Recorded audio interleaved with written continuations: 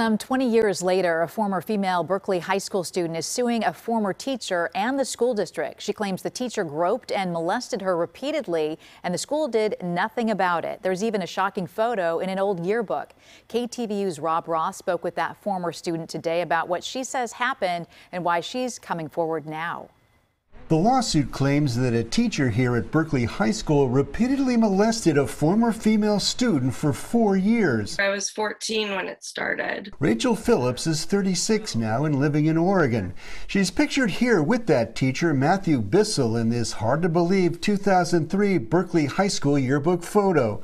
Bissell taught chemistry and coached the junior varsity football team. The photo was taken after her classmates voted Phillips most likely to date a teacher, although she says the two never dated and weren't even friendly. And in that photo, he's licking my ear, sucking on it, and he grabs me by the crotch after it's taken and lifts me up. Her attorney says 6 other former students are also about to file similar complaints about a pattern that allegedly continued for 2 decades.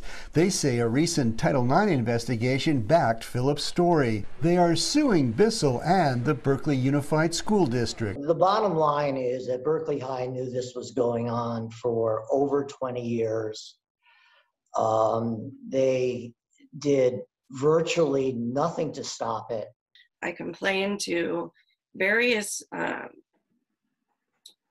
staff and administration at Berkeley High, and nothing was done of it. We reached out to Bissell repeatedly, including through a social media account, but did not hear back. The Berkeley Unified School District issued this statement, quote, "We take allegations of sexual harassment and abuse very seriously and are committed to investigating those complaints as they come to us.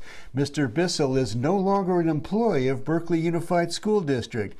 The district is unable to provide comment on personnel matters." Phillips says she came forward so many years later after Berkeley High students more recently had come across that photo and contacted her. She said one of the students said Bissell was still acting in a similar way. But the fact that it's continued for 20 years and is essentially a part of the culture there, that's why I'm here. Rob Roth, KTVU, Fox 2 News.